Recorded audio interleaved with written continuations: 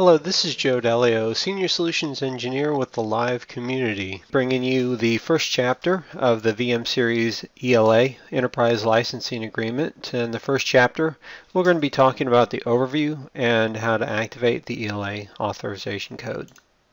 Things you'll learn in this chapter: an overview of the CSP, or the Customer Support Portal, the VM-ELA token-based licensing, which is all based off of support.paloaltonetworks.com, and how to activate ELA Auth Codes.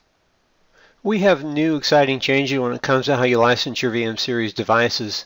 In the past, it used to be confusing knowing exactly what you had and what you needed to do to license a new VM-Series device. And in order to make things much easier, we're happy to tell you about our new token-based licensing for the VMs, which is all handled through the VM-ELA licensing area.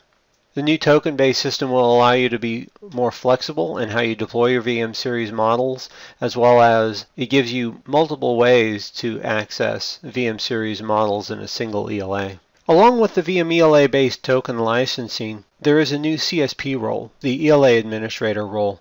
This has been created for the VM-ELA token-based model. Upon activation of the new VM-ELA Auth Code, the users who activates it will automatically be given the ELA-Administrator role. A couple of notes to be aware: the new ELA-Administrator role can be added and be removed without restrictions by the superuser on the account. The ELA admin authority will be automatically granted the first-time authorization for the ELA grandparent auth code via the Enterprise Agreement screen. Also, only the ELA admin can allocate tokens. Now let's take a look at the support site and look how we can activate the ELA Auth Codes. Inside of the Customer Support Portal, which again is support.paloaltonetworks.com, you will notice inside of the Assets area, underneath Assets is the Enterprise Agreements. Inside here, if you click on the Activate Enterprise Agreement area, you'll get a pop-up window. Once that window pops up, inside the authorization code area, put in the authorization code that you received. Again, with the end user license agreement, by clicking Agree and Submit, you agree to the terms and conditions. As always, make sure, if you would like to, click on the end user license agreement or support agreement to get more details on that.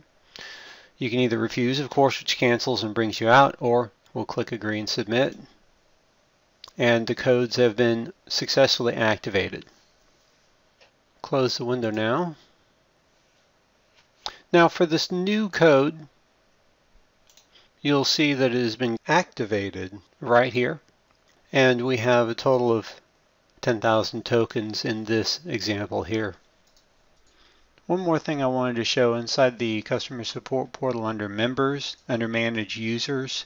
As I stated before, as soon as you accept the ELA license agreement, the new CSP role of ELA Administrator will show up underneath the account that you used, which is right here, and you'll notice that the ELA Administrator has automatically been added to that as a role.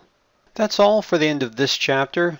The next chapter, in Chapter 2, you'll learn about how to grant and accept the VM-ELA access. If you like this video, don't forget to give it a thumbs up, and also don't forget to subscribe if you aren't already subscribed. Thank you very much, and have a great day.